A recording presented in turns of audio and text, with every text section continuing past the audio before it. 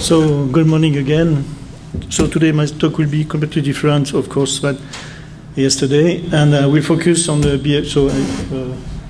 as it was said, on the behavior of detergent around membrane proteins, because, as you know, this component is very important when we want to crystallize membrane proteins. So this work was done in my lab by Vincent Chaptal, essentially, by Anna Kilberg, Sandrine Magnard, and Frédéric Delolme. So we are interesting because to that problem, because we are trying to crystallize these three proteins, BMRA, BCRP, and CTR1.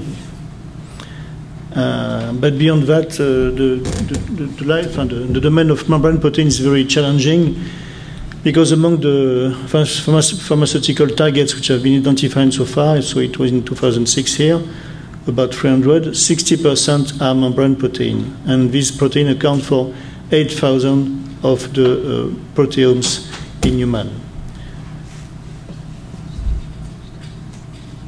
And there is a big lack in structural information for this protein, as shown here, because they account for 25–30% of the proteomes, but only 1% of the high-resolution structure.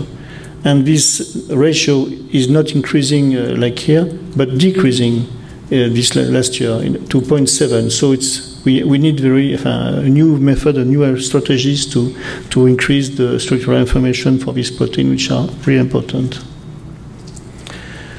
The requirements for structure-based approaches are to have a netting protein folding, of course, stability with time for the crystals, and 3D structure identical or close to the active one. And this is far to be obtained with membrane protein. And this is due to different problems here of production, of course, extraction and stabilization, so the type of detergents. For that, we have developed in the past different compounds, which are now used by the company we have created. And we have, for a crystallization step, which is also very critical, a very good equipment now, and especially a room at 4 degrees and equipped with very good equipment. And the last problem which remains is to have a better control to the detergent used in these steps. What is occurring when you use a detergent? In fact, these detergents are amphiphilic compounds with partition into the membrane, in which the membrane protein is embedded, and replace increasing concentration, replace the lipids to get this type of complex with the membrane protein, and are surrounded by pure micelles or mixed micelles. But in these states, detergents are much more dynamically exchangeable with the micelles than the lipids, making that it is often observed that either a partial dissociation, as shown here, or a slight change in topology of the protein. And this makes that the protein we have crystallized is not exactly the right one. For example, in ABC transporters, when you use detergent, you lose 99% of the ATPase activity. So making that all the structure you have seen yesterday have something wrong somewhere. To illustrate also the importance of detergent, my colleague Eva Peberula at Grenoble has shown with the ADP-ATP carrier, when she was trying to crystallize it, but the amount of the concentration of detergent is very important. She used for that the APO, which is an amino oxide detergent, and for that experiment, a radioactive one, which unfortunately is not available commercially. And she showed that reducing the amount of detergent allowed them to get crystals and improve their quality. So which is very important. The gold standard method to quantify a bound detergent to the membrane protein is one set up by my colleague Marc Lemaire at Saclay, in which, set up with this protein, CERCA, which is a calcium transporting ATPase made of 10 transmembrane span, in which the protein is extracted with dodecylmaltoside, which is radioactive in that case. And after 2 size exclusion chromatography, the amount of protein is quantified and the amount of detergent quantified thanks to the radioactivity. But again, this is only possible because the detergent is radioactive, and also that one is not radioactively commercially available. There is also some methods to quantify detergent. For those, we have a sugar moiety to use to quantify this sugar part, but it is absolutely not sensitive. FTR, high performance thin layer chromatography or liquid chromatography coupled to mass spectrometry, and also the most recent one, but the most costly of two, the size exclusion chromatography coupled with multi-angle laser light scattering segments. But all these methods are difficult to handle, costly. They cannot be used in case of a detergent mixture and so on. So we needed for our experiments to have a method which is can be used routinely each day and not expensive and precise. So I thought about simply this method of matrix-assisted laser desorption ionization mass spectrometry called MALDI TOF, which is commonly used by chemists to quantify their compounds, in which so the biological compounds which contain detergent is mixed with a standard made of deuterated detergent for those this species exist.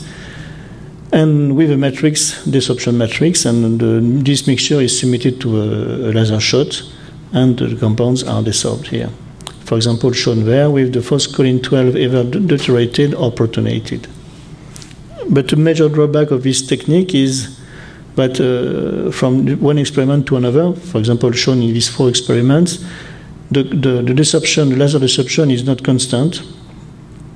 And for example, the amount of deuterated phospholine here is not, so desorbed is not the same here, or there, while the same amount was put on the spot.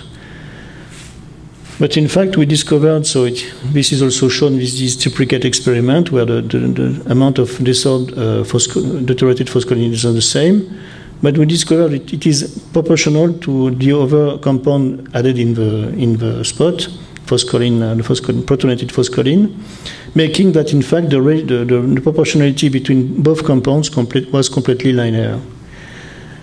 And this was a very good result. But we tested with other detergents, so 2 other deuterated detergents, the dodecylmaltoside and beta-octylglucoside, for which we get also a very good linearity. And for the others, for which the deuterated form is not available, for example, the LMNG, so lauryl maltose neopenthyl glycol, detergent recently set up, we use a decyl form of for our detergent. For example, we use a lauryl form to quantify the decyl form. For the SHAPS, we use SHAPSO, and for the collate, we use deoxycolate. And in each cases, so you see the detergent, which are rather different, we got a very good linearity in the quantification. So with all these experiments, it seems that the method should work in every case, and it is a very good result, in fact. We test the detection limit sensitivity of the method by using the phospholine 12 and the dodecylmaltoside, and you can see that we can go to 2,000, less than 1 to 100% of the phospholine 12 and 1 to 1,000 for the dodecylmaltoside. So it's very good. And we also test with a mixture of detergent here, beta-octylglucoside and dodecylmaltoside, and in both cases we could estimate precisely each compound, whatever the presence of the other. Well, I'll skip that one. The last assay was to compare with the gold standard method of Marc Lemaire, and Marc for us prepared this his favorite protein. We either prepared with the radioactive compound, dodecylmaltoside, or the unlabeled one. And he quantified the detergent using his method, and sent us this compound, this complex in which we estimated the dodecylmaltoside amount. And you can see the results were very good. We estimated exactly the same thing. So with this new game in hands. We play a lot of things with a lot of experiments. For example, this size exclusion chromatography of BMRA, our favorite protein, purified in withfoscholine 12, dodecylmaltoside or lauryl maltose neopentyl glycol. And this time, we can estimate, we can localize the free micelle here or there, here. In that case, you can see that the micelle of this OMICS is very high, 400 kilodalton, and also estimate and quantify the bound detergent here. But we found to be around 500 for the withfoscholine 12, 400 for the dodecylmaltoside, and 160 for the LMNG. So this is somewhere correlated with the size of the detergent. So we did that with other proteins and of different shapes, an efflux protein system, system protein, ATP, ADP exchanger, GPCR, and we got in each cases and each detergent very precise amounts.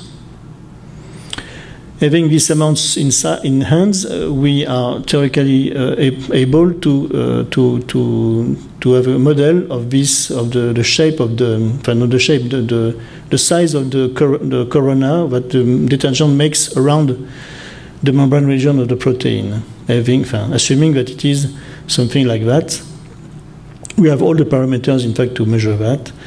Having the volume of each detergent, for example, here the dodecylmaltoside, the number of our detergent, and this size. So we did that with BMRA and different detergents, showing that we are surprised to observe that the radius of the detergent belt was different depending on the detergent.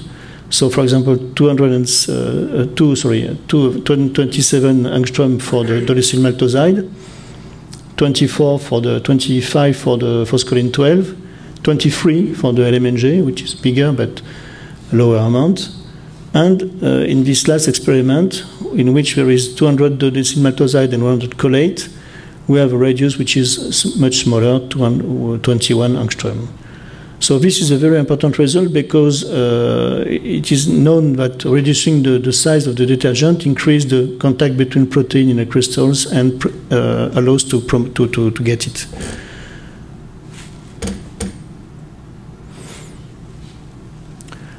We have also an intriguing observation, but when we concentrate, typically we concentrate a sample before, for example, a size exclusion chromatography like that, coming from an affinity chromatography.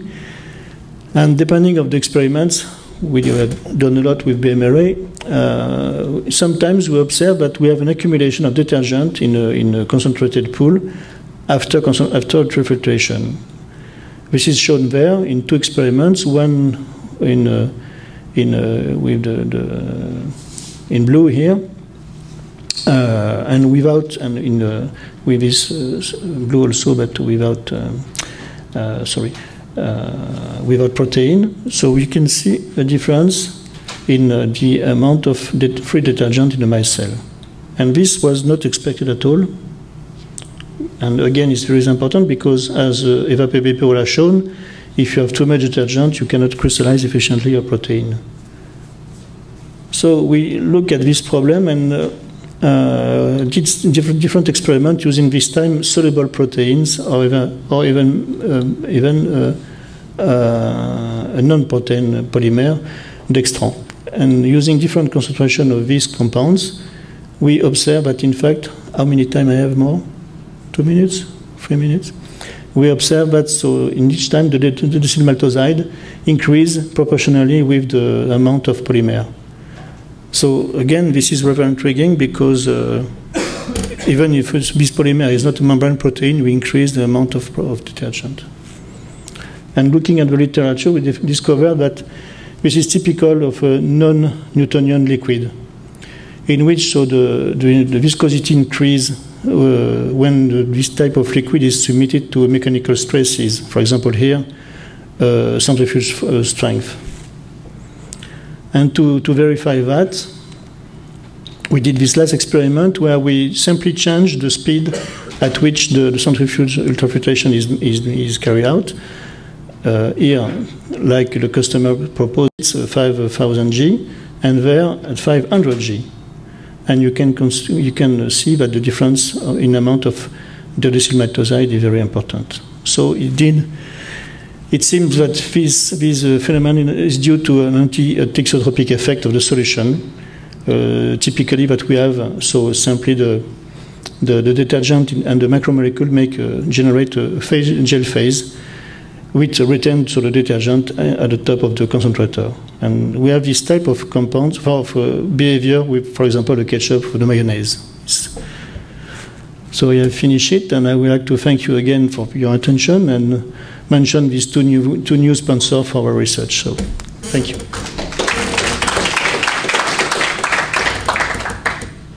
Well, we have time for a few questions. So maybe I'll start.